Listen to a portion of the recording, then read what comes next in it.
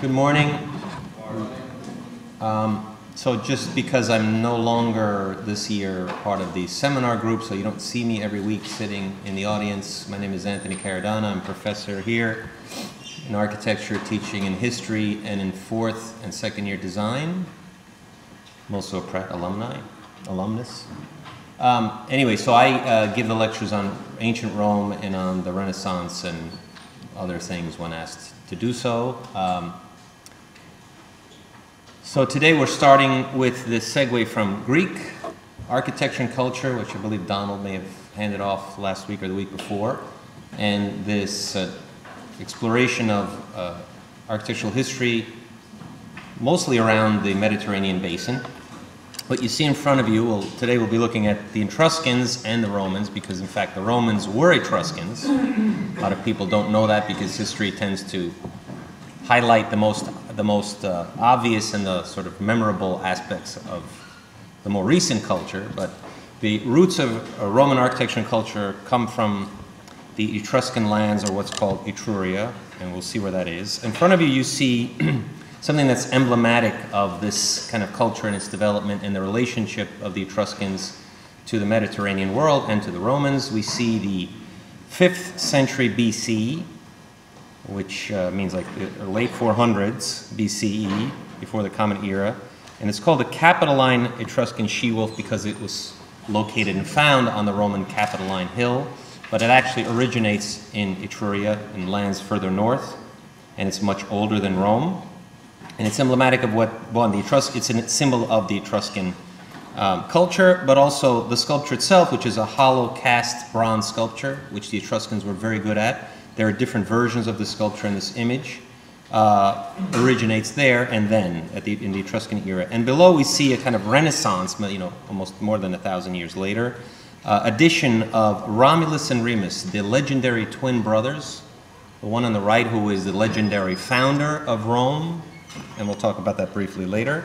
And the story goes that Romulus was found by a she-wolf, and they were suckled to health, and the lesson of being part wolf and part human through this milk made him the great leader of the first settlement at Rome. So much for legend. Oops, the arrows, okay. So geographically speaking, we see Italy here, the boot, the famous boot of Italy. Rome is somewhere in the middle, and Etruria is just south of where it says Pisa. And we can see this Mediterranean basin that we've been looking at. You've looked at Egypt, you've looked at Greece and its relationship to what is today Turkey, and I believe you might have looked at Iran a little bit. And so we see how all of these cultures, which at one time or another succeed each other in being sort of either the trade or power centers of this culture, or these groups of cultures that settled and moved because of trade and settled and moved just because of opportunity. And Italy is strategically placed almost at center there.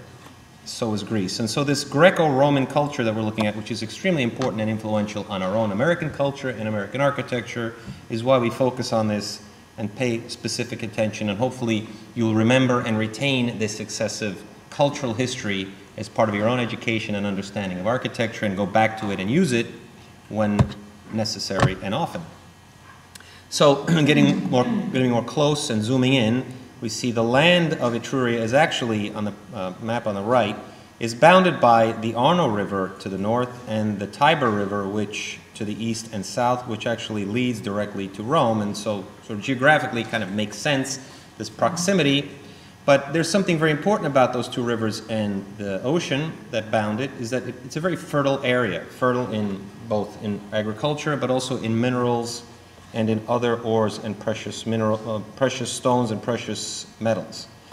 So that's the area where the Etruscans were. They sort of spread out a little bit, but they concentrated mostly in this area that we know today as Tuscany and northern Lazio. So going back, who were the Etruscans? Where do they come from? There were different sort of early pre-Iron Age and Iron Age peoples, like the Celts, which we know a lot about. And again, America also has a lot of Celtic historic and cultural connection through our different European immigration periods. And the Villanovans, who people don't know a lot about. It's a larger group that migrated and settled in different areas. We'll look at the map in a second and see why that's important.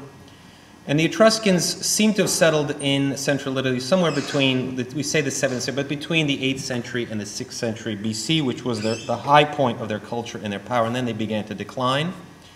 They existed very much like the Greeks, and they were similar to the Greeks in many ways, and because they coexisted with the Greeks, and Greek culture was dominant at the time, and Greek colonization, we'll see, spread very sort of fully into southern and central Italy, and actually up into France. But they existed as a series of federated city-states, just like the Greek cities, right? They were independent cities, but they shared culture, they shared values, they shared sort of legal and political and social systems. And so that's what bound them together, what binded them together.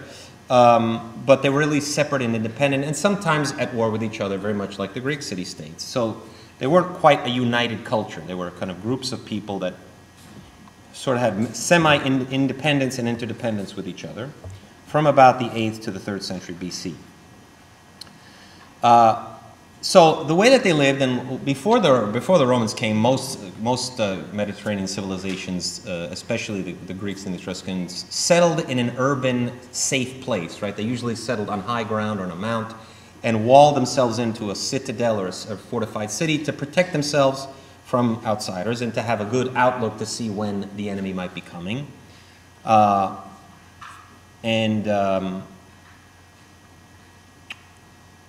And yeah, so the Mediterranean culture existed on hilltops a lot, right? There was a hilltop urban culture, and they used the lands around them to, obviously, to cultivate and to create a storage and resources for both eating and for trade. Okay, so the city-state was really its kind of model, and that's kind of the first architectural image you should have in mind. And the relationship of the city to the landscape is very much like that. And the Romans begin that way too, again, because they're also descendants and Etruscans themselves. And the Etruscans themselves were always sort of having to defend themselves not only against each other sometimes, but against the Romans in the south later on, in the era of their decline, and from the Gauls always, right? The Gauls were coming from the north. In fact, the Romans were also fighting the Gauls frequently in the early Republic. Eventually, there was a sort of weakening of the sort of political and military and sort of cross-cultural influence that they had, and the decline happened around 500 BCE, or a little bit later, and the Romans then took over and systematically conquered the Etruscans and absorbed them into their culture. So that's why they're very important. In fact, the Romans were part of the Etruscan Federation and actually ruled for a very long time by the Tarquins, which were an Etruscan family or a dynasty of descendants of family, and we'll see that the descendants from the in the Etruscan lineage relied very much on the female side, on the daughters, but was a male-centered ruling class. Okay, so what is this Villanovan culture that I just mentioned? It's this culture through which it's important to us and for archaeologists to understand where the Etruscans got their ideas, what kind of cultural rituals and cultural ideas and cultural artifacts that they could give us evidence about where they're from and how they helped to formulate who they were and how they also contributed to the Romans. And we see these two sets of slides on top and the bottom. The Villanovans used the way they buried their dead, and a lot of the evidence will come from, in this culture, from cemeteries, from artifacts left over that are buried, because the Romans basically destroyed and overtook everything else. So the evidence of the pure Etruscan is difficult to find. So we look for them in these sort of stored, buried places which were not valuable to the Romans. And so the way that they used to bury themselves and their burial rites were about cremation and burying the ashes of the dead in urns like these, the ones you see up top. These are the ones that the Villanovans did. And the early Etruscan urns are very similar in shape. They're these kind of stacked cones. The lid of the cone itself of the vessel and the cone that caps it. Also, the decorations are quite similar to a lot of Iron Age sort of geometric and spiral and different simple geometric forms. But you see the Etruscan varies slightly. It's a little bit more abstract, a little bit simpler, and a little bit later. And we see that area where the Villanovan culture settled. One is exactly in Etruria, and the other one is down near Naples. Their language also is a bit different than the European and the Latin and the Greek spoken languages of the time. It's a language that seems to come from an area which is today's Turkey, but at the time was called Anatolia. And you see in the larger map that area, which is Lydia, where this Lemnian language was spoken. It's not a Semitic language in that it doesn't come from Phoenician or Hebrew, which is where most of the modern languages and alphabets come from. In fact, the Phoenicians alphabet is the one where most of the modern alphabets come from. So there seem to be different, and we're not sure what this connection is between the Villanovans, the Lemnian language, and other things that we'll see, which are more indicative of how rich the Mediterranean culture was and how there were so many influences, like this one. Well, one of these incredible golden plates, which is a commemorative plate around 500 BC in a very important city called Pyrgi, an important Etruscan center. And it's a dedicatory set of plaques. The one on the left, your left, is in Phoenician language. The Phoenicians were a culture that come from today's Syria or Lebanon, and the center of Byblos, and I forget the other city, and the sort of coastal, wasn't really an empire, it was kind of a coastal culture that had centers along the northern edge of Africa coming down from Syria and Lebanon. They were extremely able navigators, boat builders, sailors, and merchants. And in fact, Tunis becomes their final capital, and the Phoenicians become the Tunisians, and the Romans become very much in conflict with them later on and also conquer them.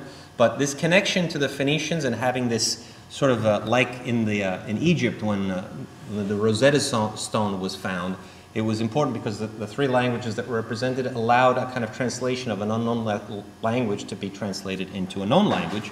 So we have the Phoenician dedication of this temple, dedicating and asking the god Astrabe to bless this temple, which is dedicated to the king who has just passed away. And on the right, we see the Etruscan translation. So this is one of the documents, one of the few documents where we can understand how to decode this language.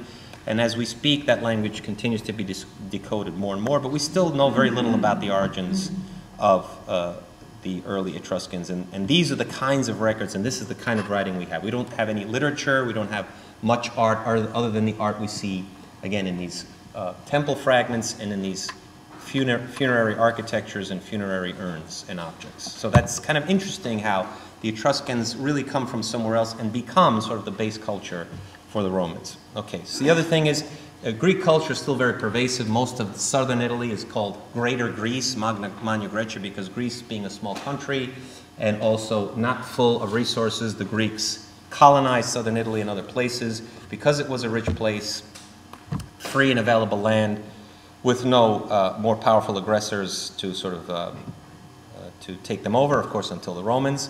And they create this interesting weave of culture. And of course, the Etruscans were in contact with them, and we can just see how many of these, how much of this commerce and exchange has happened through the types and number of coins that can be found in all of these Greek settlements and Greek, Italian Greek or Italic Greek southern cities. So there's all of this kind of influence, and the Greek culture is something that both the Etruscans and the Romans truly admire. It's a highly developed artistic and intellectual and also political culture. So the Etruscan government in many ways reflects some of the Greek social structures that you saw a few weeks ago. Again, it's an urban culture. They live in city-states. They rely very much on developing agriculture and using trade, but in the Etruscan world, more importantly, it's mining, right? There are a lot of minerals and there are a lot of metals that they use, and they also master quite well, as you saw from the first sculpture. So they trade wine, they trade olive oil, they trade seeds, but they trade a lot of precious metals and a lot of objects that they develop, much like the Greeks.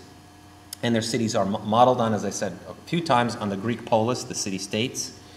They're run primarily, as we see, by kings, but kings who are very conservative and also rely on the rich families as a kind of advisory board. It's a kind of monarchy/oligarchy. The wealthy merchant families, how you become a part of this kind of club of rich families is that in most of these societies is that you have to at least be able to, the lowest rung of the ruling class and the advisory class has to be able to afford owning a horse, right? It's the knight class, right? You have enough money to own, maintain, feed, keep a horse, and actually then also be part of the military. Anybody who can't do that is the lesser class or the plebeian or the popular class, and there's always this kind of division and a little bit of stress, strife, and conflict between these two classes, as we see even today. But the class structure in all cases is based on the head of the family, the father, the pater, father of the family, pater familia, and family ancestry. But in the Etruscans, there's also this lineage through the daughter marrying and transferring this wealth to the husband, right? So in this society, like in Rome, the father has complete power. We'll talk a little bit more about that when we get to the Romans. But women are highly, highly respected. They're almost equals. They actually run the family business. And we know that also because they're always shown not only equally with the husband on the funerary sarcophagi that you'll see in a while, but also because they're in front and they're highly, much more visible, much more detailed in their dress and their details in their facial expressions. So that prominence is clear from that evidence. It's also a society like all ancient cultures where slavery is dominant, and they use slaves. Slaves really come from people who get conquered through wars or have violated some kind of social or political code, and they have to pay their debt by being slaves. Slavery was a bit different in the past because there was a whole slave culture, which you could actually buy yourself out of slavery or win yourself out of slavery. And we'll see that also in Roman culture. Now, the downfall of Etruscan civilization is exactly what made it interesting, and what is that there were a loose federation of city-states. They were not very well organized in a crisis or in a war. Many times, they held grudges against each other, would not help each other in wars just because of some kind of perceived offense. And so the thing that united them, which was language and religion and culture, was not enough to keep them intact as a kind of united front against enemies. So they were they could easily degenerate or lose their power or be conquered by people coming from outside. In this case, we'll see the Romans doing that. And the important urban centers are Tarquinia, which is where the Roman rulers get their family name from, Veii, Vulci, and Caere, which is actually called Cerveteri today, and Pyrgi, which is where those three golden plaques I showed you are from. And so we'll see now some of the architectural and artistic evidence and language and iconography of the Etruscans. And here we see an Etruscan bowl on your right, which is decorated red on black, which is actually black paint and etched away, reveals the red ceramic below, very much drawn and decorated in very high Greek style. We see many Greek urns, and most of what we see in terms of painting, both in Greek and Etruscan art, comes via these urns because they last longer, they're durable, right? They also must have painted elsewhere, but those paintings don't exist because of their lack of ability to resist weather and other kinds of wear and tear and destruction. Something that's even more specifically Etruscan is what we see on the left below, Etruscan bucero, which is black ceramic, which is made black by the amount of iron ore that's inside of the clay, so when it's fired, and also in the pigment that's applied later and baked on. It turns black in the oven like steel does when it's heated up, like iron does when it's heated up. Another piece of evidence, which I spoke about just briefly before, are the sarcophagi we see here, which are almost life-size here on the right. This is where the bodies were interred as opposed to ashes, and the image of those who are interred in the sarcophagus or this kind of casket, this ceramic casket, are depicted. You can see that they're depicted in quite a positive and maybe happy, smiling way. And it's not because they're drunk, it's because they believe the afterlife is a good place. Life was a good place, so there's this continuity of the good life in the beyond in this stage of the time that this sarcophagus was made. Later on, we'll see that the sarcophagi look much more unhappy. They can understand that it's the end of their time. They know the Romans either have conquered or will be conquering them, so they don't see much of a bright future beyond their days. So that's a really important distinction. If you're an archaeologist or an art lover, you can sort of see those two phases in the depiction and the facial expressions of these sculptures, as well as in the decoration. On the left, you see what is very much like a Greek chorus, although it's kind of got a quote-unquote livelier or more oriental quote-unquote decorative pattern to it. It's sort of the way that the line, the sort of linear decoration and the lines of this on the surface and the facial expressions and the sort of hair ornaments, as well as the decoration around the tree stump below the sculpture between its legs, right? These kind of volutes, this curvilinear sort of active line has more of a, what they say, you know, more oriental phase based on this kind of definition that you might have seen a couple of weeks ago when you had the lecture on the Greek sculpture, this distinction between the phases of Greek sculpture. It sort of relates to that oriental phase. Those sculptures, the sculptures you see on the right, usually were placed high up in a building, usually on the top of a temple on the roof. We'll see that in a bit and what that means. And so this map shows you some of, you know, not only the names in Italian now of where the Etruscan capitals were on the map on the right, but also on the left, an interesting map that shows us the distribution of mineral deposits. There were a lot of minerals, especially in this area of Etruria, which also, interestingly enough, made it a very high, made it the electromagnetic field more highly charged than it is today, because most of that ore was mined. But it's interesting how rich this area was in minerals and resources. And therefore, the Etruscans, because of that abundance, became very good at metalsmithing, at metalwork. We even have these plaques, these stone inscribed incised reliefs that show how a metal workshop worked, the kinds of tools that metalsmiths used. Near the city of Aquileia, this was found, a blacksmith shop depiction. And this fibula, which looks huge on the screen, is maybe a little bit bigger than the size of the circle my hand is making here, right? So fibula is actually a pin that holds the cloak closed. You know, they used to use, they didn't wear sleeved or legged clothing. They used togas and sort of veils and draped clothing around them. So to pin and to drape the clothing, certain metal pins were used. And this is a very beautiful decorative one at the height of Etruscan culture, at the height of Etruscan artistry. It's quite beautiful. And we see again the bronze she-wolf, which is a little bit later, and it's sort of an emblem of their craft and artisanship and what they were special at, and what one part of their trade was based on. The other part of their trade and their economy was based on, of course, agriculture, and we see typical of the Mediterranean cultures. We all need food, as they did back then, but the area which is Tuscany now is still a very fertile landscape which produces still today wine and olive oil and other food products and vegetables as they did back then. So that abundance allowed them a sort of wealth, especially the families who own the land. On the right we see a boundary stone, which not only shows you the boundary between how families marked where their territory and their farms were, but also talks about the family heritage and the battles that they fought and won to retain the rights for this land and all of its resources. So, you know, family pride and family economy are very much tied to this activity.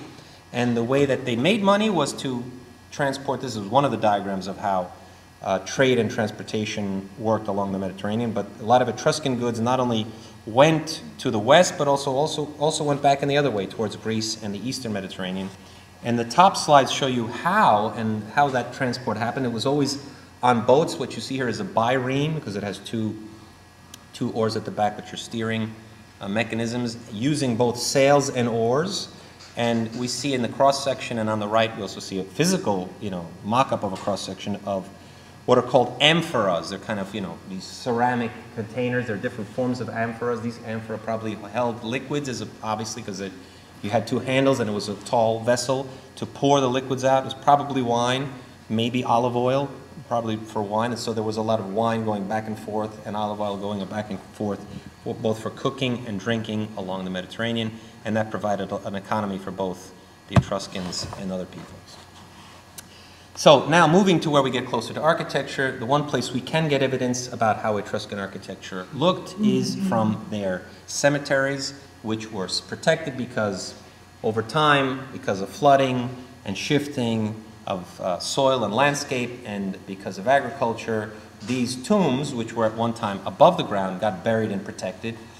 This is cerveteri that we're looking at, and we can see that the cemeteries were laid out very much like cities. In fact, cities in Latin and were called necropoli, right? The cities of the dead, necro, dead, which is like a Greek term, and polis is city in Greek, right? So the necropolis was always the city of the dead, which was always built outside of the living city walls, and we'll see that a lot in a lot of Greek and Roman cities.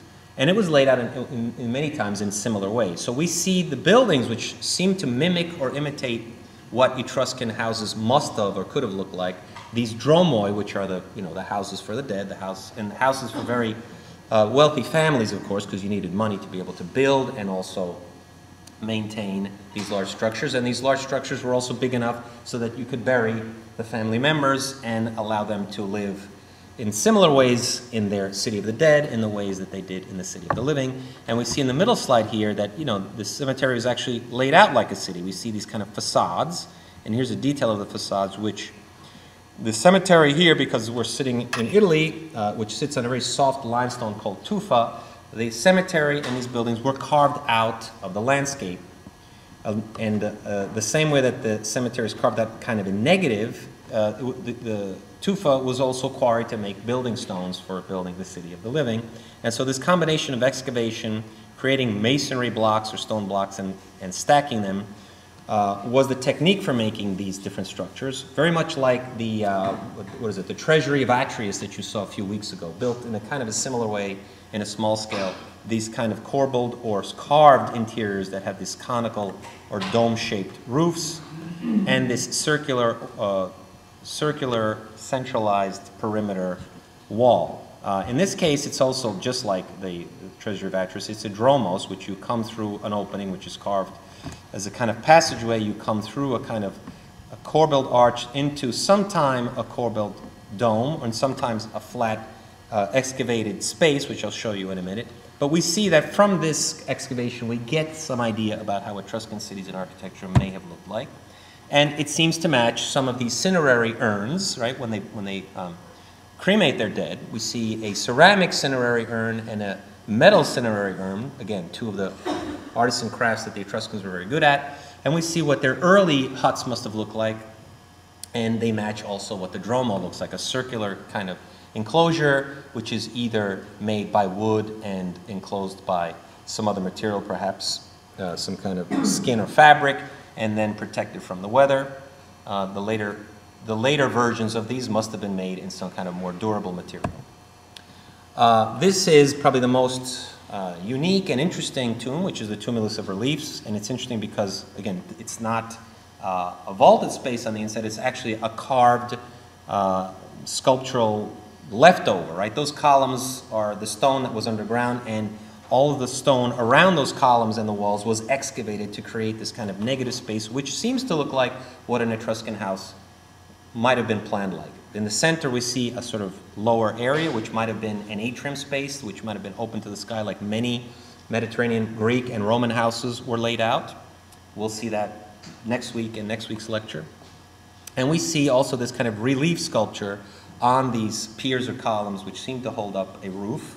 And we see the niches with pillows carved in stone where the dead were buried and laid to sleep and rest in the afterlife. And we see also in the reliefs all of the kinds of tools, emblems, decorative and useful objects that were part of life and probably were also hung on the walls in the same way that they seem to be hung and carved in relief in the stone on this sculptural decoration of the columns. So this idea of death was not something that the Etruscans were afraid of. In fact, they celebrated death. They had these wonderful celebrations when somebody died. There were these honorific processions and parades that led to the family's home of the deceased after the interment, after the bodies were buried, and people had these grand parties. And you can see in both the relief above and the sort of illustration below that they ate and partied the same way as the Greeks and then later the Romans did. The Greeks and Romans all ate around a triclinium. They had these 3 couches, and people laid on their side when they ate. I don't know how they digested when they were eating. It seems very uncomfortable, but this seemed to be a very comfortable and pleasurable way to eat, to lie down on your side. And of course, they had servants who would bring food to the center on this table around which the triclinium was organized, and they would eat and drink from that table. In this case, you also see that there's a lot of partying going on. There's a flutist playing up in the right there. So it was a very happy, positive, celebratory transition that later on it becomes a little bit more doom and gloom. So what was Etruscan religion and cosmology about? How did they see the world? What was their worldview? We see that, luckily, the Romans found this extremely important so that they not only retained it, but they also celebrated it and one of the important parts of Etruscan culture that the Romans venerated was this religious set of practices that was practiced by the Haruspex, which was the lead priest or the kind of shaman and the sort of religious leader of the Etruscans. So we know a lot about it. There is a document called the Disciplina Etrusca, which documents all of this, the activities and the rituals and rites of the Haruspex specifically, and much more about their sort of pantheon of gods. And again, what we find is that there's a lot of sort of similarity between Greek religion and mythology and Etruscan, but the Etruscans also have their own kind of version of it. Interestingly enough, they're all based on this kind of reading of the world as a kind of quadrant, four corners, or quadrant geomancy and geotheology. So there are preferable sides, just like we saw in Chinese architecture, just like you saw in Indian architecture. The compass is important because it helps to orient zones of importance, zones of symbolism, based on survival, right? Then it becomes something that's venerated and raised to the level of the sacred. So what they have is 16 gods, which are sort of divided four per quadrant. But what's really unique about the Etruscans is that they really were afraid. They were very superstitious. Their religion was based, and they were not very scientific. They were sort of pseudoscientific. They believed a lot in superstition and in reading the future, and that's where they found their messages from the gods who told them about how they should live their lives. And so they very much looked at the sky and looked at lightning, especially. They had like 16 lightning gods, or maybe more. We're not sure. We keep finding out more. And there were kinds of warnings they would receive from these kinds of lightnings. Some of them were warnings. Some of them were warnings against fear of devastation or just fear of something bad happening to you. There was a whole categorization of these superstitions and fears and how they could read certain, instead of reading the weather, they were sort of reading their potential fate. And we'll talk a little bit about that more. And we can see that if we look at the comparison of Etruscan gods and Roman italic gods, they all sort of seem to match, in many cases, the Greek pantheon. But again, in fact, they also share and believe in some of these connections, like we saw in the inscription of the gold tablets. The god Astarte is a very important Phoenician god that they also venerate.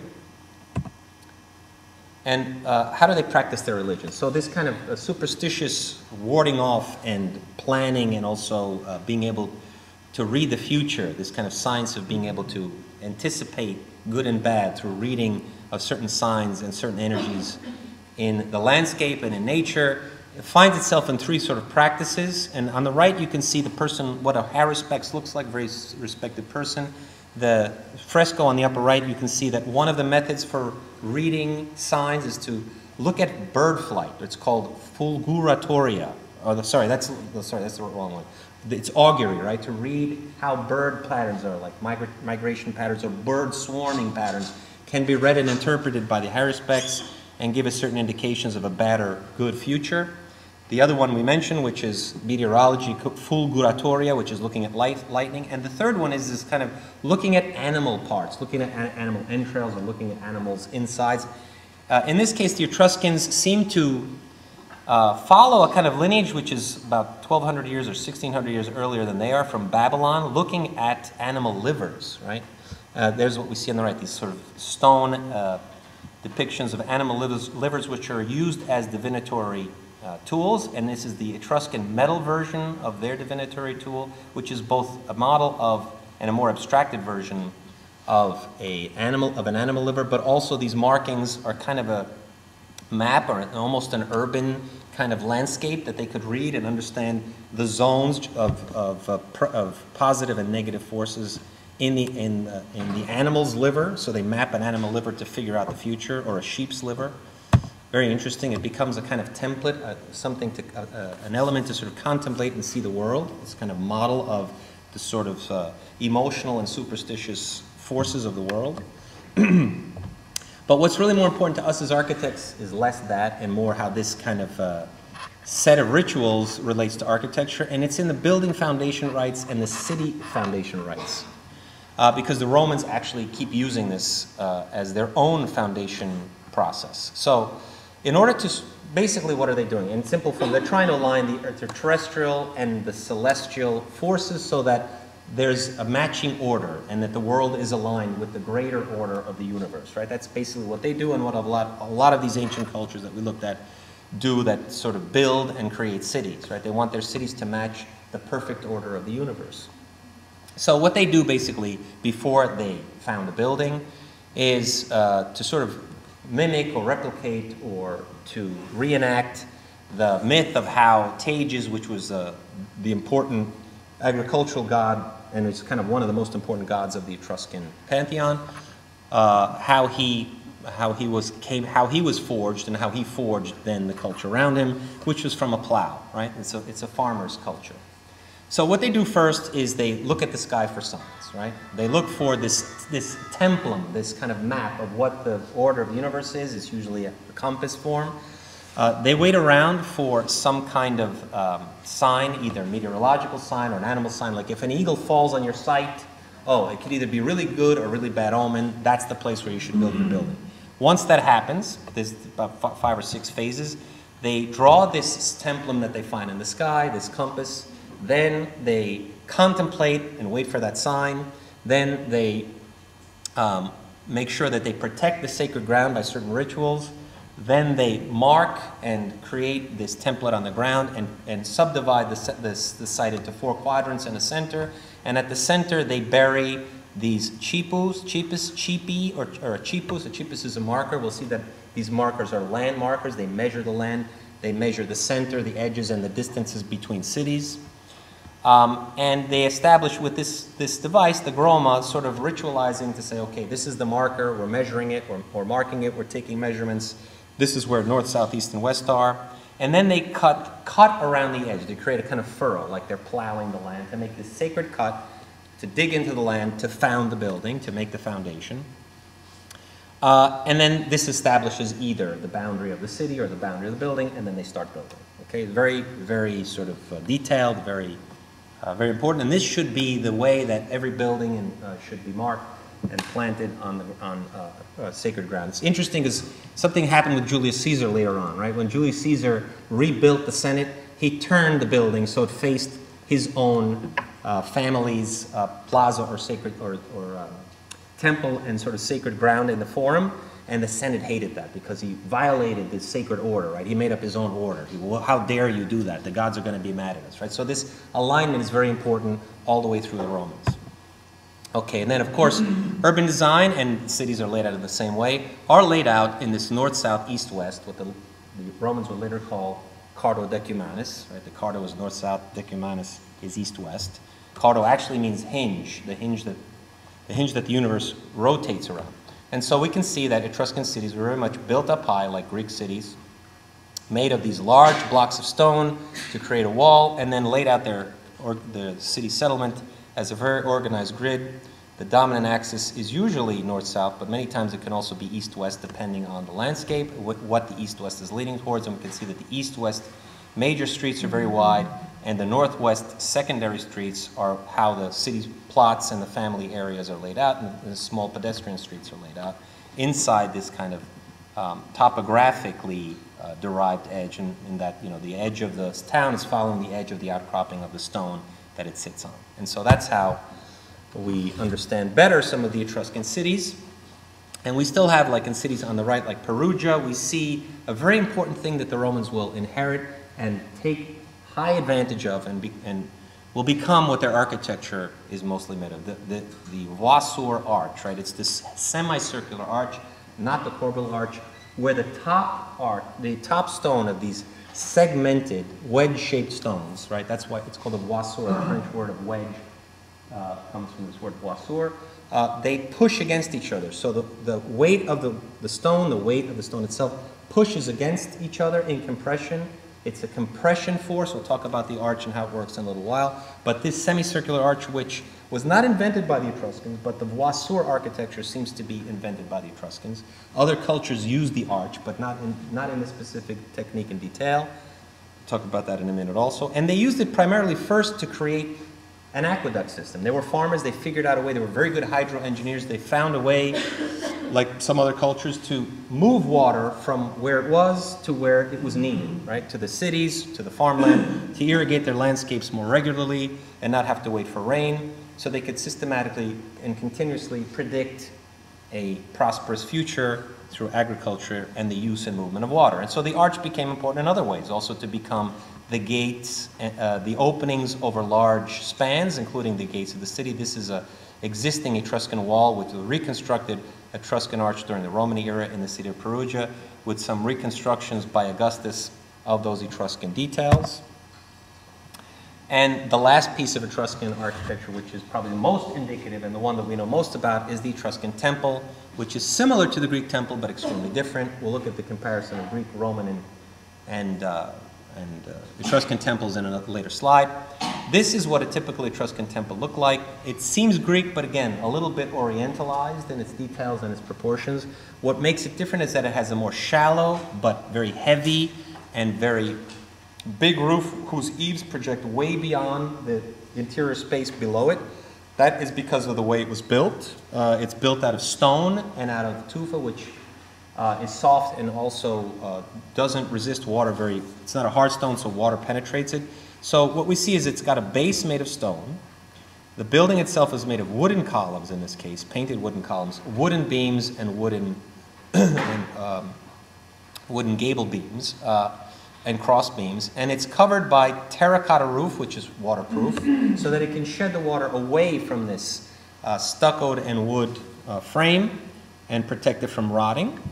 But it also protects it from lightning, right? So the terracotta is a kind of is a mediating material from the wood. The wood burns very easily if it's struck by lightning. And of course, they probably had good reason to be afraid of lightning, because in the ancient world, lightning destroys a lot of buildings. Buildings made of wood easily go on fire faster than a match, and many cities burned down that way. In fact, Chicago burned down that way, right? So fire and lightning were very, very,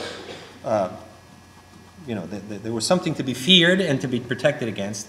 And here we see those Koros materials, so you get a scale from the doorway and from the life-size sculptures, how big this temple was. It was huge. What's unique about it is that it's a triple cella temple, which has a space for the three important gods. It has one central frontal approach, a stair which takes you to the upper level or the tabularum of the base of the temple, and it has these two bays, two layers of bays that take you and are protected, sort of porch that protect you and take you as a kind of transitional space to the temple. But it's frontal, right? It's not a temple in the round like Greek temples are. You can walk around and ambulate around the colonnade and the porch of a Greek temple. Roman and Etruscan temples are frontal. The front is important. You enter from the front and you leave from the front. There's nothing at the back. There is no rear facade. As you can see from the side facade, the front is the important area, right? And entering into the chamber and the interior becomes important, not the exterior. In Greek architecture, it's slightly different. The outside is much more important. In this case, the interior space and accessing the interior space become important. So on the right, we see the list of elements that I already mentioned. The one that I missed talking about is the doorway. Also is a little different because the bottom of the doorway is a little wider. It's truncated and tighter at the top. And again, it has what we call a little bit of this kind of floral and lively line that's closer to Oriental art than it is to Occidental art. So that's important. We definitely know what an Etruscan temple looked like, and that's a great model of it. The end of the Etruscans, the downfall of the Etruscans, was because of two things. One, they were a weak and weakly united, and so there was a very important battle down in Sicily and Syracuse where the naval forces of Etruria, who had before held sway over Syracuse, were defeated, and so their prestige and their perceived power had weakened, which opened more confidence in their aggressors. Both the Gauls and the Romans attacked them systematically, and then little by little the Romans became stronger and stronger.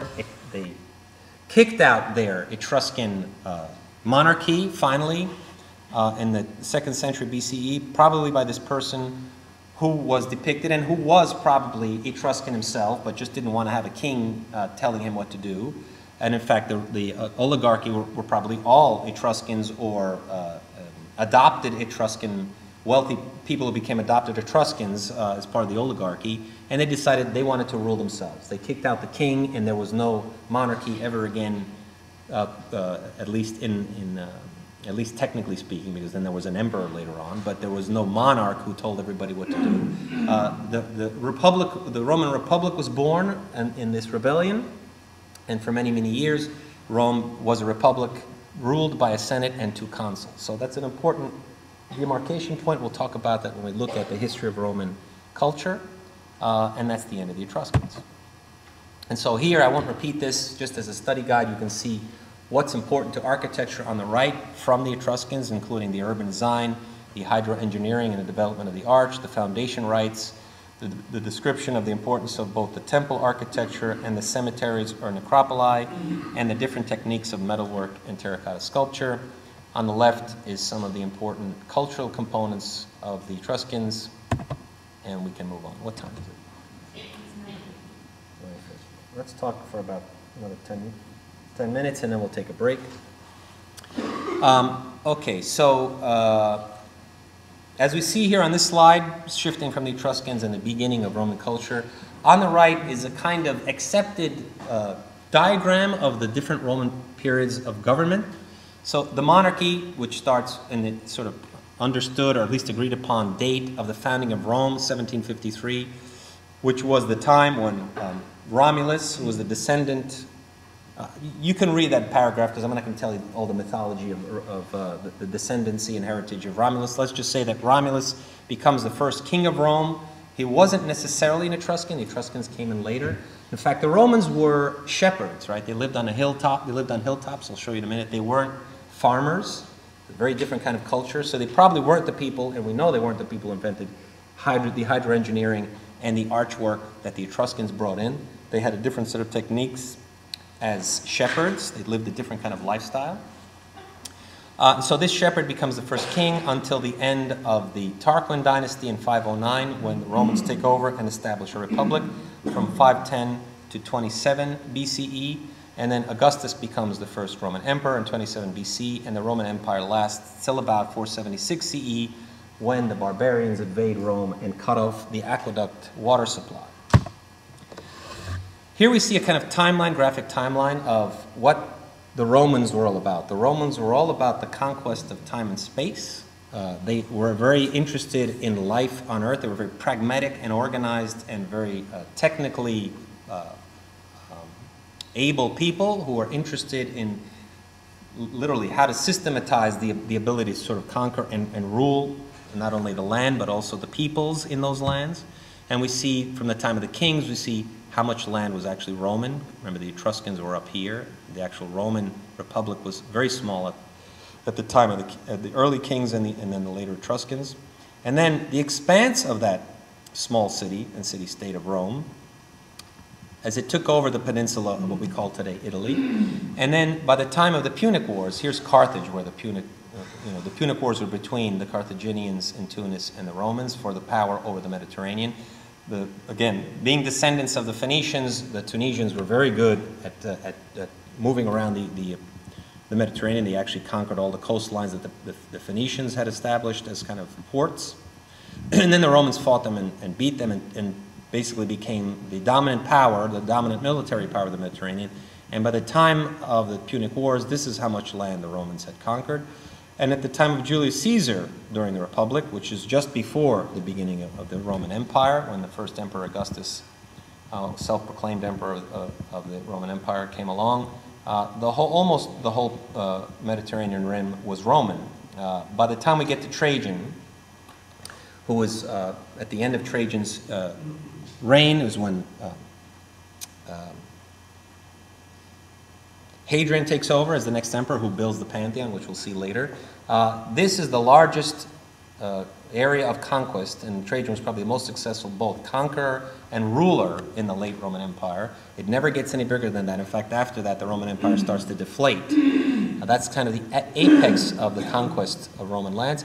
And we can see that Northern Africa, parts of the Middle East, what we call the Middle East today, and Northern Europe are all Romanized, right? And we can see the heritage of that as we walk around these places and as we look at our architectural history lectures. We see the sort of the evidence of that heritage, as well as the cultural echo in different aspects of these different cultures if we study them more closely.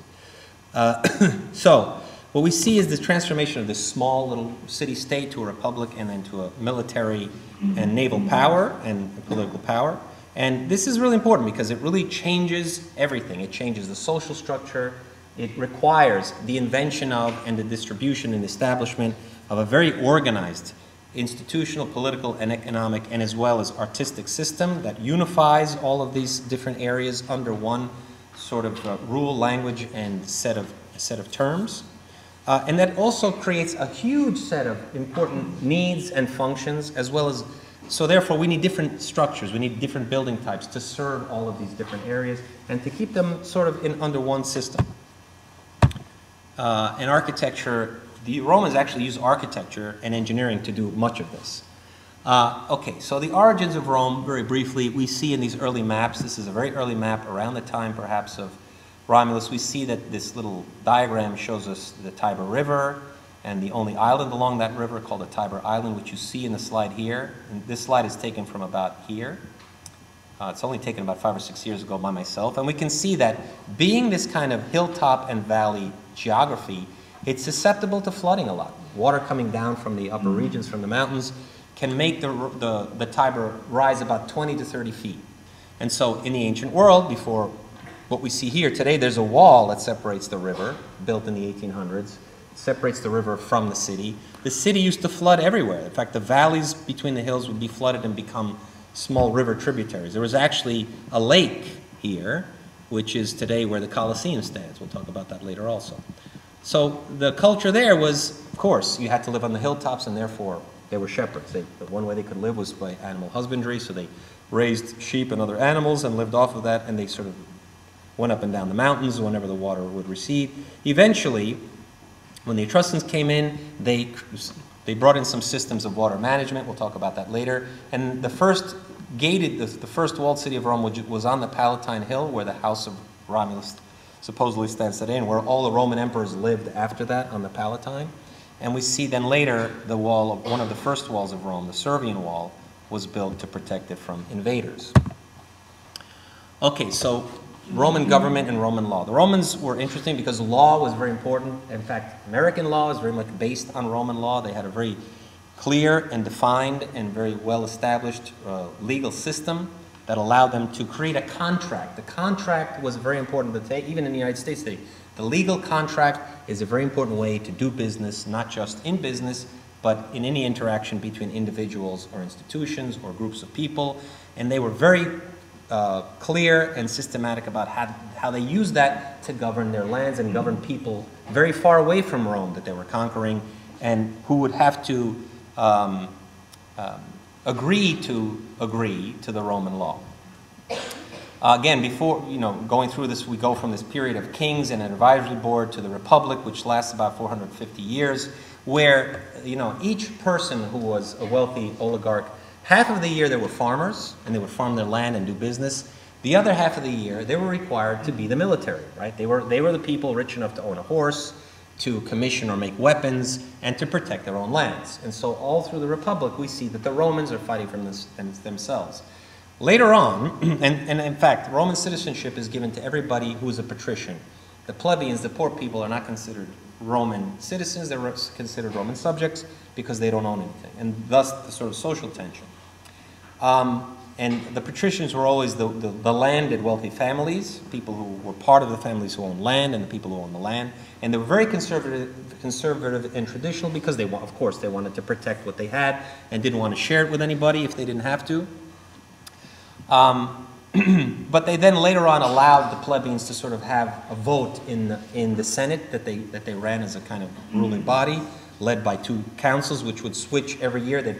They'd vote in two more councils, who basically would be people who were the head organizers, not necessarily the rulers. They were given the responsibility, like an administrator, to make sure that everything ran smoothly. And then the next year, two new consuls would be elected. And again, the paterfamilias is a kind of cultural family structure that allowed the father to be the head of the family, and the father was the last word. If your son or your daughter or your slave did anything wrong, you had absolute right to do anything to them, to punish them, to teach them a lesson, including kill them if they disobeyed you. So the father was very powerful, and this figure of the father of the family was very powerful. They owned everything, including their family, as well as property and slaves. Slavery was absolutely essential, especially in the Roman Republic, for this kind of, let's call it free labor, slaves. There was a slave culture and a sort of hierarchy, but the sort of positive side of being a slave, that you could win or buy yourself out of slavery. And in fact, many freed slaves became leaders of many parts of the Roman administration and government. Many of them were the right-hand people to the emperors and did most of the work and administrative sort of hard stuff when the emperors were out doing their own thing, whether it was socially or politically. Freedmen later on became very important members of the political system. So the Romans also at this time, during the Republic, before they get to the empire, which was much more a stable sort of phase in their conquest of Europe and the Mediterranean, they didn't really have time to focus on the beautiful things, right? They were always at war with each other. There were a lot of internal power struggles between the families, very vicious sort of fighting to gain control. There was still a lot of war with the people that they were trying to conquer or who were trying to fight against them, like the Gauls, right? Coming from the north and other different tribes. So there was really never time to deal with architecture or the city itself. And urban development came later. So Rome was pretty rustic for a long time, especially during the Republic. It's not until the empire that Rome begins to become what we know of Rome as today, this kind of beautiful capital city, large and very, very metropolitan in its scale. Roman religion. The Romans were not religious in the way that we think about religion today, perhaps. It wasn't, their sense of religion wasn't introspective. It wasn't metaphysical. They really didn't speculate much about the afterlife. To them, living today was the most important. They were very materialistic, not very spiritual. Their religion was much more like law, right? They were interested in how to set up a relationship with themselves and the world, right? So it was a kind of contract between them and their gods, right? They had these cult practices which ensured two things. Religio, which is where the word religious comes from, to have sort of values, right? Your value is that I value my word. I give you my word, and that's very valuable. So they would make a contract with the gods. We give you our word. We will venerate you. We will respect you. We will have rituals that respect you. We will sacrifice animals and later people to you so that you understand how much we respect you. In return, we want you to leave us alone and not kill us, right? That was the kind of contract they had with the gods. And secondly, again, which is sort of part and parcel with this respect for vows, they saw loyalty and obligation as being very important, pietas, right? So this was the kind of contract and the way they saw their relationship with the gods. So they had a lot of these kind of pagan and sort of ritualistic practices which ensured that this stability would happen between them and the sort of metaphysical aspects of their pantheon. And again, this is why they borrowed and used the Haruspex and the Etruscan religious practices so that they could ensure and continue this kind of good relationship and good faith with the religious sort of energies of the world. But they really didn't spend much more time than that until later on when they began to absorb religions that came from the peoples that they conquered, right? Who later became part of their military. So they adopted some of the Eastern religions. They also were kind of open-minded about religion because they didn't have this kind of sacred, profane value system about religion that other cultures had. So they allowed different kinds of multiplicity of religions to coexist, including these more pagan rituals, which are personal rituals, like the household and family gods. If any of you watched the Gladiator, with the movie with Russell Crowe, you see that he's carrying around in his pouch all the time these little figurines. Those are the lares and penates of his family. They guard the household perimeter and they guard the kitchen and the hearth of the kitchen, right? The center of the house, the interior, where the family dwells and eats, and also the walls that protect them. And that's what the sort of the lares and the penates symbolize. So the Romans were very good about that sort of multi sort of sided religious inclusion and open-mindedness. And again, even they didn't really have any Roman gods. There are really only two gods that today we can say are purely Roman, which is Janus, which is the god of portals, right, which guides boundary lines and thresholds, and Portunus, which is the god of ports, where you pay taxes to get in and out of cities and ports, right? Those were their only indigenous gods, and even that is in question. They might still have some Greek antecedents. So they were happy with borrowing. They were happy to let anybody bring in any kind of ideological or physical imports or resources and make it part of their culture. This is the way they sort of brought a kind of unity to Roman culture also. Okay, so moving to architecture. Funny enough, we can say that Roman architecture begins in the sewer, right? The Cloaca Maxima was, and the Cloaca Maxima, and all of these sort of early important infrastructural and architectural examples I'll show you start with the Etruscans, right? This might be a good time to stop and give you a break. Okay, welcome back. See how far we get through the architectural. So this part of the lecture is going to introduce Roman building practices, so you understand how Romans built. Very important. I think that's probably the primary lesson today, right? How did the Romans build differently than everybody else, and how did that produce a unique architectural set of conditions? One of the big shifts will be how we understand space, which is critical to all of you, since you're architects, and how we define that zone of space that we inhabit and experience and understand through the frame of architecture is critical, because Roman architects are probably, in the history of architecture, the first interior designers that create a sort of wide range of building types, spatial types, and functional types. Next week we'll look at all of those different kinds of building types that are necessary, needed, required for this complex society, this complex, vast empire, and all of its functions and requirements, and the central role of architecture to provide those solutions, right? So this rich vocabulary of architectural space is what we'll be looking at, and what's significant about Roman architecture. Not just its building techniques, but what that tool of the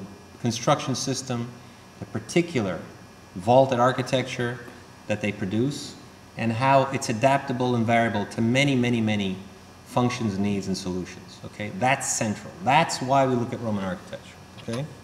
So, again, like I said, it's funny that we start with Roman architecture and we start with the sewer. The Cloaca Maxima, which was the main sewer, and when we say sewer, it's really a water management channel. It's not necessarily, full of refuse only. It's really just moving water from places where we don't want it to places where we would rather have it. So it's moving water from the land back to the river Tiber. Where was the water originating? Well, the water was in these areas that we looked at here, in the spaces between the hills. So the Etruscans, when they came in, they wanted to dry out the valleys so they could use them. So being great hydro engineers, they used their arches and their aqueducts and their sewers to move the water from lower lands and created areas that would become later. I'll show you where they made space. One was the Roman Forum, and the other was the Circus Maximus. They cleared the land of water in those areas and created permanently clear, water-protected, waterproofed areas where water would not invade by using these systems. So the arch came first as a kind of engineering element, an infrastructural element that moved water, and we can see here on the right the inside of the Cloaca Maxima, which moves water from basically the Roman Forum and other areas around it to the Tiber River. We see on the left lower slide, looking at the Tiber River, we see an arch to the right of the bridge, underneath the temple behind it. Inside of that arch, where you see the walkway in front of it, is the actual Cloaca Maxima opening, which takes the shape of the arch you see on the right. On the left, you see a kind of diagram of how the Cloaca Maxima works. It's underground. You see the sort of rubble below the street under which the Cloaca Maxima sits, and you see the channel of water.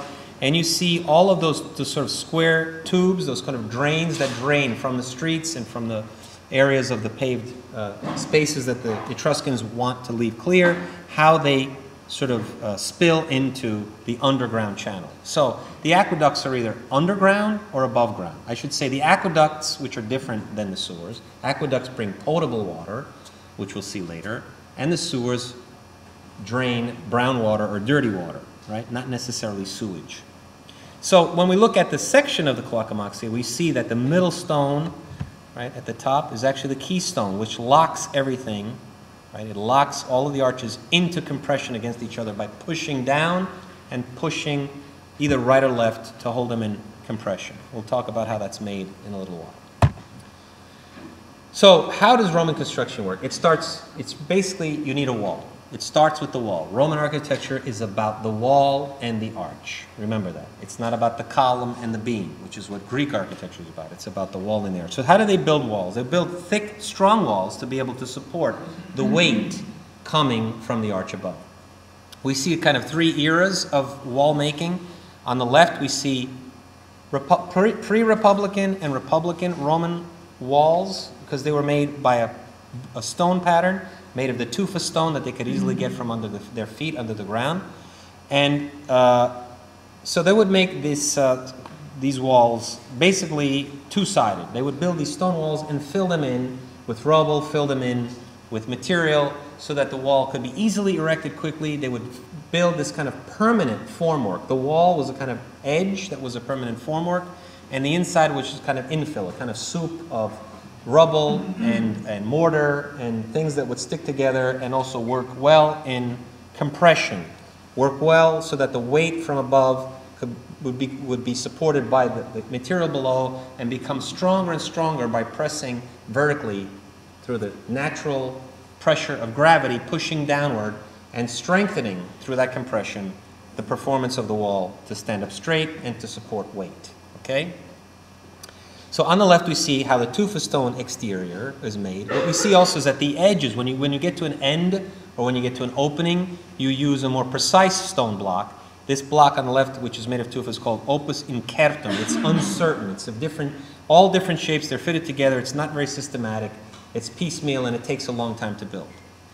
We see during the Republic in the middle, this something called opus reticulatum. They take this square-shaped block of tufa, and in all of these cases I'm showing you, if we look at the three-dimensional shape of each stone, it's really like a spike, right? The front is flat and broad, and then it tapers like a tooth root to the back, right?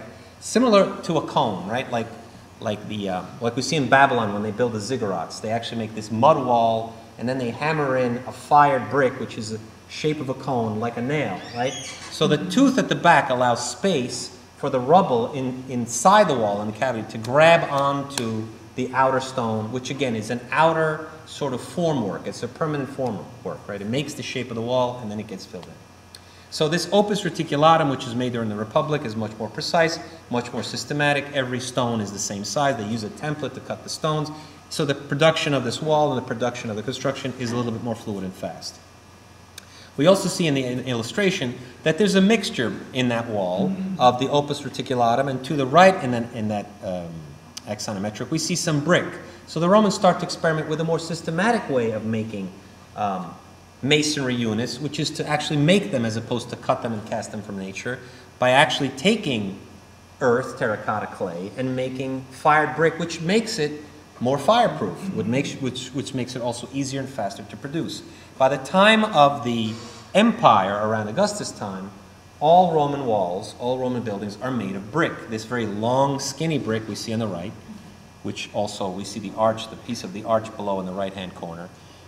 They're systematically made and run by the empire, and also authorized by the empire. There are many, many brick factories, brick firing factories, brick making factories, and we'll talk about how they're made later. But if you look at it in the axon, they look like triangles, look like pieces of pizza, right, with a flat edge, right? Because they're actually made from a square stone, which had an X cut and drawn from corner to corner so that it could be cracked and made into these sort of triangular pieces, triangular in plan, but flat and quadrated and long and thin in elevation. And so, again, very systematic, much easier, much faster to make, much more predictable, and very quick to construct. Okay, so this is what a Roman wall looks like in section and in construction. We have a foundation, we have foundation stones, and then we have this outer double edge on either side that then gets filled in with concrete We'll talk about concrete in a minute. It's a kind of mortar that has a specific ingredient. You build up the wall. What's also interesting, you see the scaffolding? The wall acts as one side of the scaffolding that workers can build up temporarily to get up to the wall as the wall gets built. And you'll see many times in Roman walls, you see those holes you see the holes in both cases on the left and right? That's where you would fit in the beams that hold up the other half of the scaffolding that would be the walkway upon which you could then build the next level of the wall. So when you remove the outer edges of whatever is in front of this brick or stone wall, which gets decorated later with marble, right? The brick is never the finish, or rarely the finish. Usually there's something applied to the stone to make it look nice. But the actual Roman part, what's really Roman, is this wall and archwork and the holes that hold up the scaffolding. Okay, what is a vault and what is... I'm going to slow down because you're architects, and this is very important.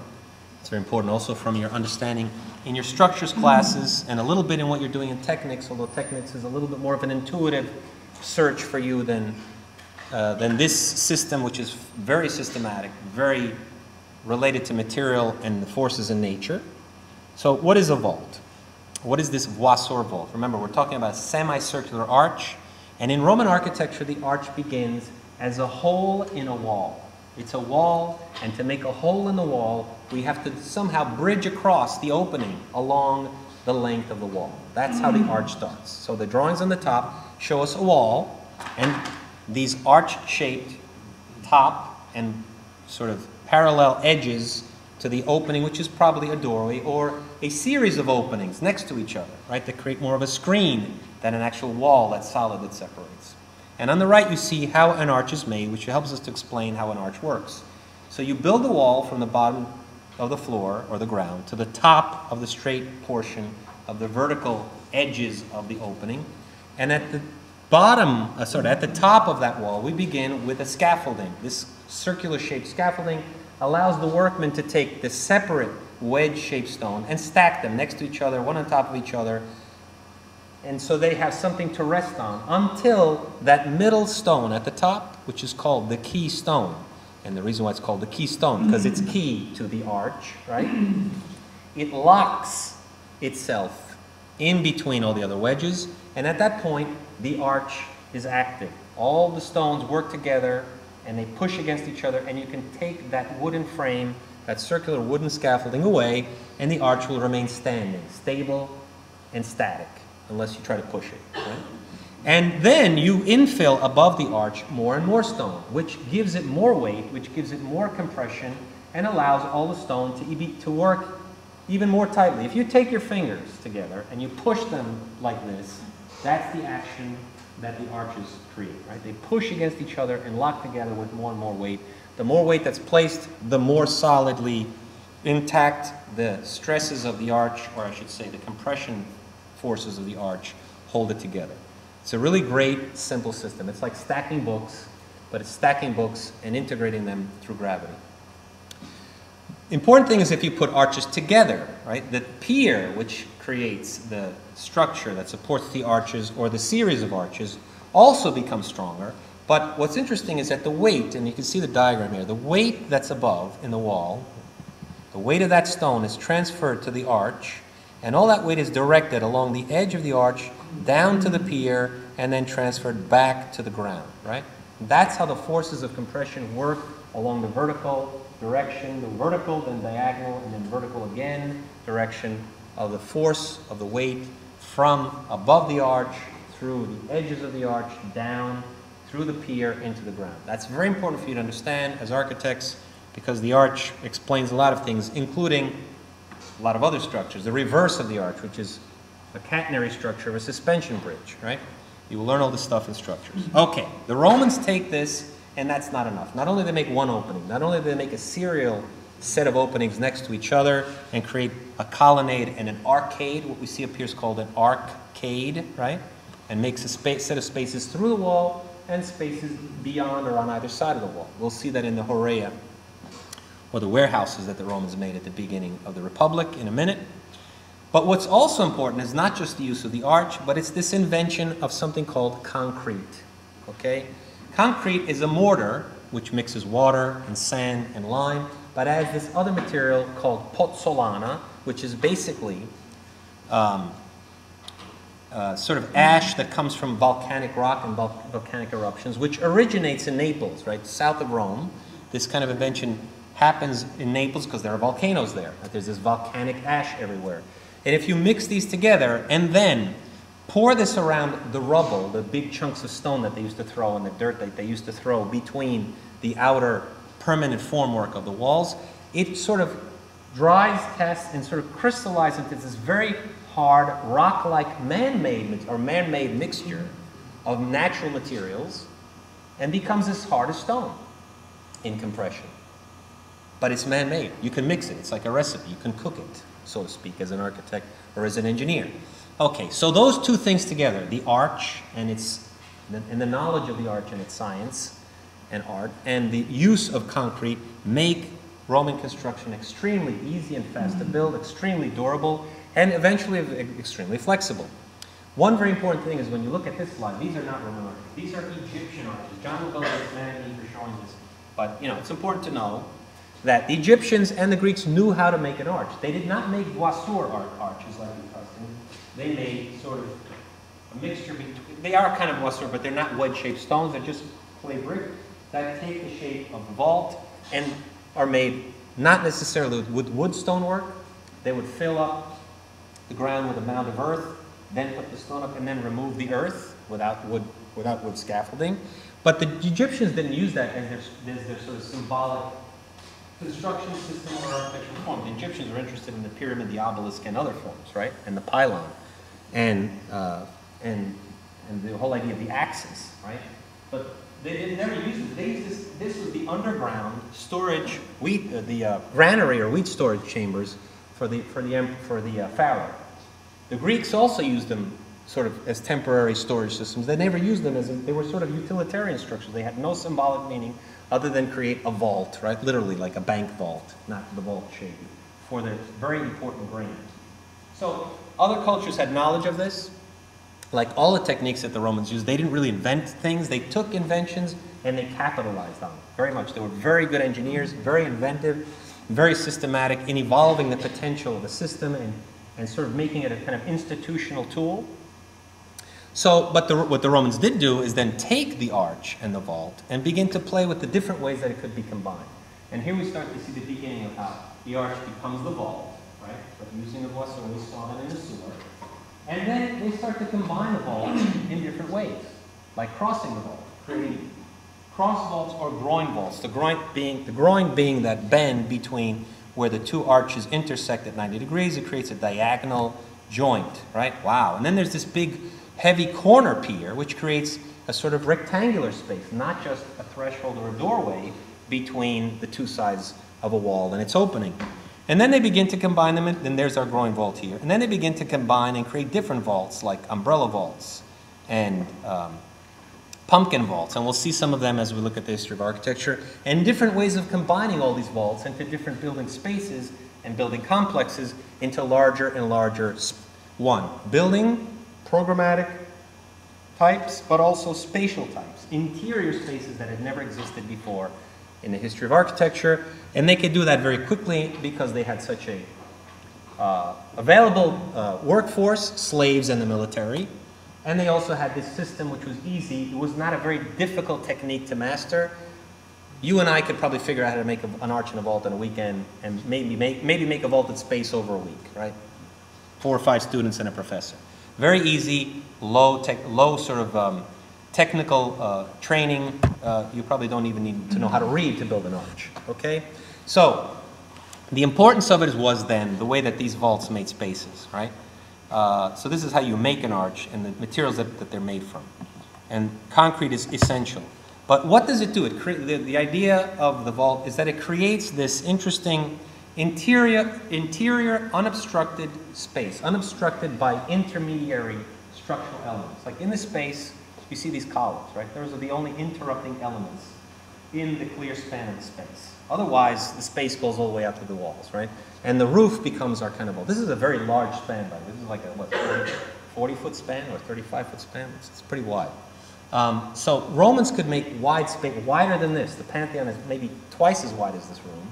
And it has no columns anywhere between the outer edges and the interior, right? So the idea of making these grand interior spaces that could easily be shaped, built, with no interruption of any kind of materials or other structure, and could define the experience of that space by shaping the actual space. They were making shells. It's a shell architecture, okay, between using masonry and concrete. Very, very interesting.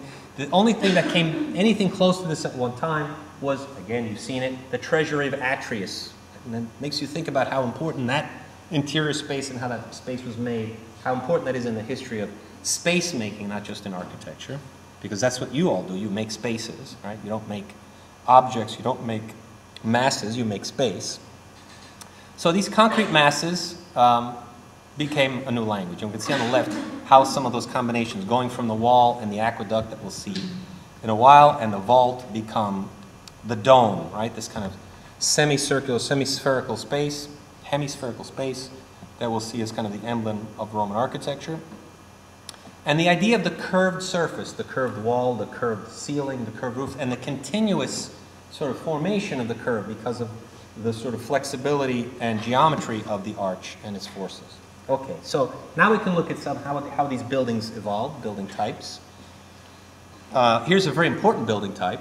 You need to store things, and you need to store things safely so that they don't get wet, so that fire doesn't get to them, and so that other kinds of things that will affect or attack your food source and your precious natural materials is a very dry and safe and solid space which won't go on fire. So the Romans first started using this system as storage spaces, right? They learned how to systematically make huge square footage areas, shelters, like this new set of warehouses, which was near the new port of Rome, which is a little bit farther south from the center of Rome, towards the mouth of the end of the Tiber, which was the port down the river where all of the boats would come and bring all the resources from the empire and float it up the Tiber River to this new port, the Porta Aemilia, with this huge set of complexes of horea or warehouse buildings. And as you can see, they're all arches and vaults. Very interesting. They're arches based on the main structural walls, which have openings in them, this kind of arcade which allows you to move from one wall to the next. They are also vaulted between those walls, and they're systematically repeated and aligned in a very simple and easy building process and a simple and easy gridded kind of axial distribution. Very flexible, very easy to build, very easy to repeat and continue, and the only thing that interrupts the space are the walls and the openings between them. But you could make those openings larger, you make the pier smaller to your specifications and necessities for storage and light. And at the end we see how light came, right? That you could just make more arches and openings, windows, clear storage, and openings to allow light and access for the cart and the goods. So that's basically how Roman buildings work. But Roman buildings were not just arches and vaults, but what made them Roman is the arch and the vault. The Romans also loved, absolutely could not get enough of Greek culture, Greek art, Greek architecture. And they looked at the buildings that the Greeks had left in Magna Graecia, down in southern and middle Italy, and all the other parts of Europe where the Greeks had colonized, including as far north as Marseille, France, which they also conquered. And they said, wow, why can't we do that? Those Greeks are pretty amazing. So the Greek column, the order, which is actually a sculptural element, it's only structural. Remember, the Greek column is only structural. It only supports kind of the span between itself and the next column, and the porch that surrounds the cella of the Greek temple, and nothing else, right? It just supports the beam and the roof that's supported by the beam in this kind of stone architecture that mimics wood architecture. This beam and column architecture, and they said, we want some of that. Remember, at this point, Rome does not have a capital city that looks anything like a Greek city would look like. They have no temples that look like Greek temples. So when they see these temples on the land that they conquer on their own peninsula, they begin to find a way to adapt it and add it to their architecture, but as an ornament. It's not structural, it's to make the building look important, to make that highly evolved sculptural ornamental architecture full of meaning, full of sort of visual interest and sophistication and style, and apply that as a kind of clothing to their architecture. So Roman architecture structurally is a series of arches and vaults based on a wall and roof shell system with this iconographic sculptural dressing of the Greek orders. Now remember, the Greeks had three basic orders, the Doric, Ionic, and the Corinthian. The Romans changed the Doric by adding a base, making it a little bit more slender and tapered. They call that the Tuscan. And then they made two new orders at the end, which are basically a combination of the other orders to sort of apply them to different buildings to give them different symbols based on the way that they're used or what they're dedicated to or to a particular sort of iconographic meaning, whether it's more legislative and perhaps more functional and practical to something that's more sophisticated, important, more urban, like the more tall and slender and ornamented architectural orders at the end. So they had this system of making a visual language that explained the importance of the use of the building by applying this aesthetic and sculptural coding from Greek architecture. So Roman architecture, again, is a wall architecture using arches, vaults, and domes to create a shell, masonry shell, which is both fireproof and waterproof to a certain degree, and applies this decorative system of the Greek orders as its language. That's what Roman architecture is made of. You should remember that because that would probably be an answer on one of your exam questions, right? What is Roman architecture? How is it different from Greek architecture? Okay, so how much time do we have left? 20 minutes, all right. So let's see how many buildings we can get through, and then we'll see the rest next week. So the first building we look at, which is actually a building complex, and shows you how the Romans really were very ambitious and very thorough and aggressive in their program of conquering time and space, is that they even could conquer landscape very easily. One of their most impressive early Republican architectures was in the city of Praeneste, is this landscape architectural infrastructural intervention, which is really a sanctuary. It's a religious and ceremonial place. There is at the top of this, at the bottom is the city, at the top is a religious shrine, right? So this is basically the basilica, we'll talk about the basilica. This is the temple, and this is the Senate house down at the bottom of this hilltop city. Of course, it's easier to build at the bottom and more difficult to build and to get to the top and build at the top, where this shrine is a kind of well to this, early Greco-Roman god, which is basically a well god, right? It's a spring. At first, they had built walls at the top, which were made of opus incertum, to dignify and to support and to protect the sanctuary. But that the later Republican Romans wanted to do something in between. They wanted to create an ascent to this space and create a series of spaces that were important to both mediate and make it easier to get there, but also to create a series of functions and a series of experiences, interior and exterior, that is part of this passage from this kind of profane city life and this very special symbolic place at the top of the mountain. And so they created these 7 levels, right? They actually carve into the landscape. And very few of other cultures since the Egyptians were able to do this. In fact, if you look at the temple of Hatshepsut, it does something similar, but not quite the same, in that it builds an architecture against a cliff and then carves into and builds into the cliff by carving. This, in fact, is building a series of levels, a series of terraces, which are defined on their outer edges by passages, ramps, stairs, arcades, and colonnades, that become sort of a series of transitions between the bottom city and the space at the top, crowned by a big plaza, this urban space, all organized around a central dynamic axis, finishing up with this kind of amphitheater that faces out of the landscape, very much like a Greek theater does, not like a Roman theater, looking back at that passage and that landscape that they've created and that they've conquered, protecting the shrine above and behind it. What's also interesting about this is this site, when we look at this level here, where we see these 2 niches, and I forget if it's the left one or the right one, but one of these 2 is the earliest existing example of concrete vaulting from the Roman Empire, right? It's actually made with harder stone and tufa, and the vaulting, which you can see more in the section, is this coffered vaulting, which we begin to see in many Roman buildings, which begins to make the weight, it sort of makes these pockets in the vault so that it makes the vault lighter, but also gives it kind of modulation, spatially, physically, and visually, so that the light reflects around it and creates this kind of visual effect, which the Romans are very interested in. We'll talk about that when we get to the Basil Caracalla.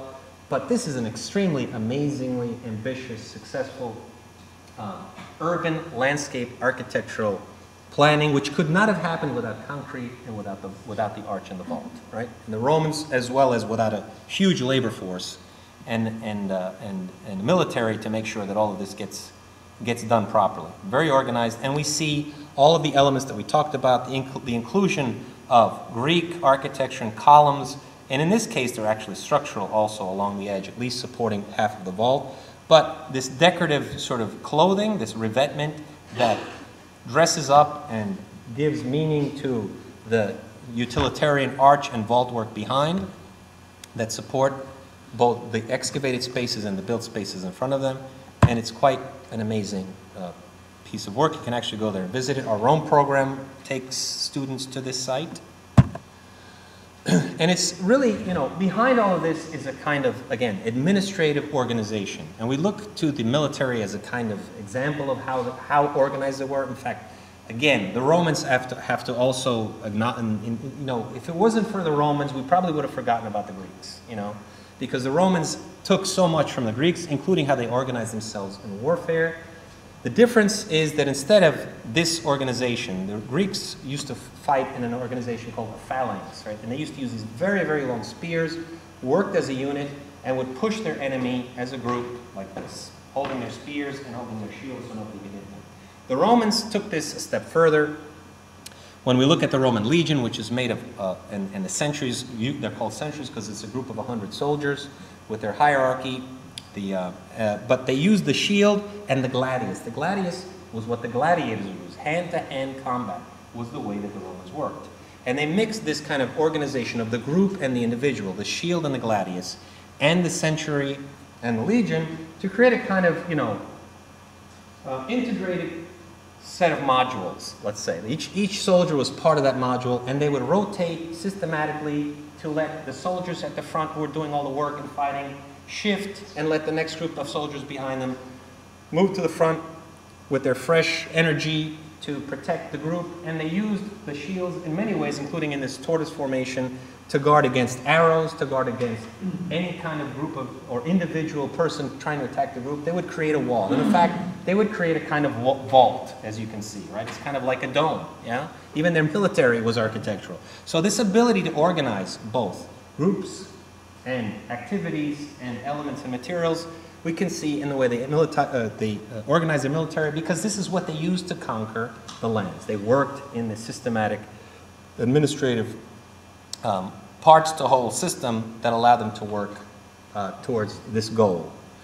So that same kind of organization, and we can look at some of the other ways that they organized cities and administrating cities, was the way that they founded cities. Many of the Roman provinces either started as Roman camps for the military to conquer, or they were veteran communities that gave conquered lands to retired veterans to begin and settle a new Roman settlement. Right? Those were what the provinces were called, or oppidum. But it's interesting to look at how the Roman camp was actually the model for the Roman city. You would have a series of administrative centers, a wall with gates on north, south, and east, west, and then a series of streets where the soldiers and the different sort of groups of soldiers, including where you would eat versus where you would sleep and get ready for the next day's battle, was organized into a mini city. But they were very flexible in the way they could use this model. In fact, the way that Julius Caesar conquered the Gauls were actually just like the Etruscans and the Greeks. They were settled up on a hilltop near a village, a protective hilltop.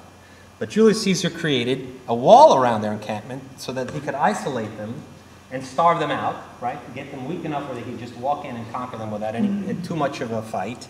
And they also protected themselves by creating a second wall, and the Romans would occupy the second wall, fighting any intruders who were trying to take them off with their guard towers and gates along the edges, and isolating the Gauls, starving them to death on the inside. That's pretty, although it's very cruel, it's pretty intelligent how to organize this very simple system of organization. Now, remember, the Romans did that and established the city of Florence.